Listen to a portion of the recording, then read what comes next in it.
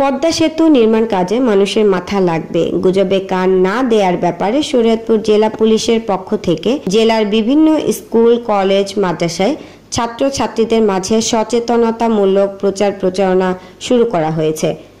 বুধবার 24 জুলাই বেলা 11 ঘটিকায় জেলা পুলিশের উদ্যোগে শরীয়তপুর জেলা শহরের সরকারি বালিকা উচ্চ বিদ্যালয়ের ছাত্রীদের নিয়ে সচেতনতামূলক আলোচনা সভা অনুষ্ঠিত হয়।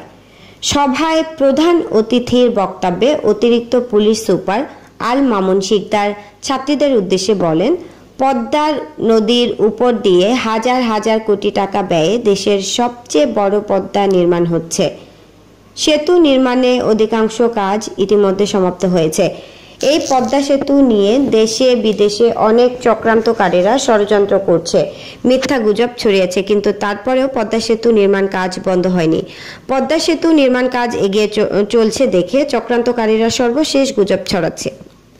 এ সময় পালং মডেল থানার ওসি অপারেশন মোহাম্মদ আশরাফুল ইসলাম, শরীয়তপুর সরকারি গার্লস স্কুলের প্রধান শিক্ষক মোহাম্মদ নজরুল ইসলাম, সহকারী প্রধান শিক্ষক মোহাম্মদ আনোয়ার হোসেন সহ স্কুলের সকল শিক্ষক ও ছাত্রীরা উপস্থিত ছিলেন।